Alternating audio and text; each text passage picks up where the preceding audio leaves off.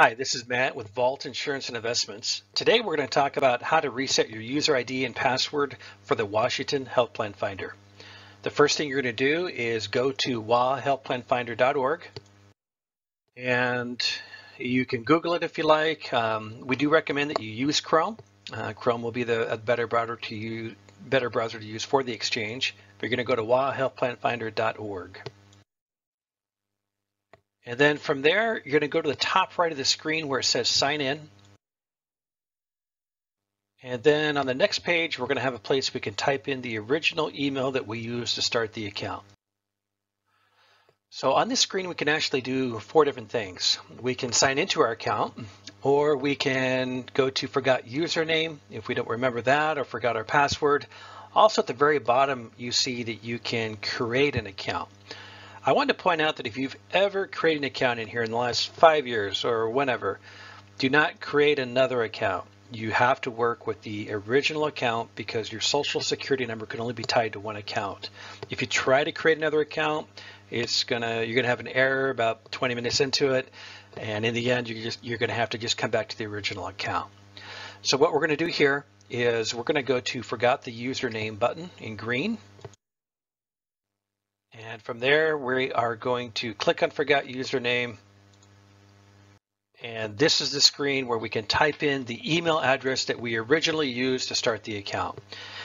So I understand sometimes people would use like a junk email address for this because you're concerned about getting a million emails. If that's the case, we can talk about that later, but you do want to make sure that you use the original email that you've used. And if you've got 3 or 4 emails, just type them in until you find the right one. So type in your email address and then hit next. And then by now you should have already received an email from the Washington Healthplanfinder with your username.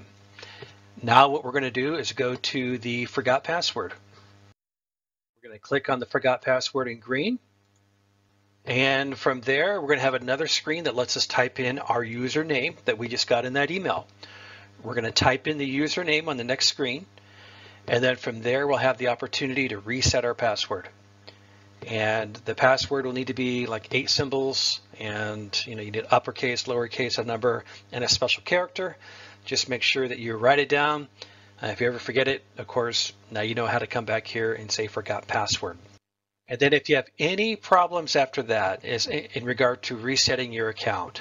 If you have problems, because sometimes it'll ask maybe for a question to verify that it's really you and you don't remember setting up these answers, that's fine. It's probably not you, it's just a system. But if you do get that, you want to go to the top right of the screen and go to customer support. And then from there, you can call 855-923-4633, and you can have them help type in the correct answers to those security questions. And this is also where you can get help from us. 3 down there, you see find in-person help from a broker. And if you've watched this email, you're probably already familiar with us. But if not, you can reach out to us at 425-256-3105. or office@choosevault.com. Thanks for watching the video. We'll have some other videos here out shortly as well to help you for open enrollment. Have a great day. Thanks.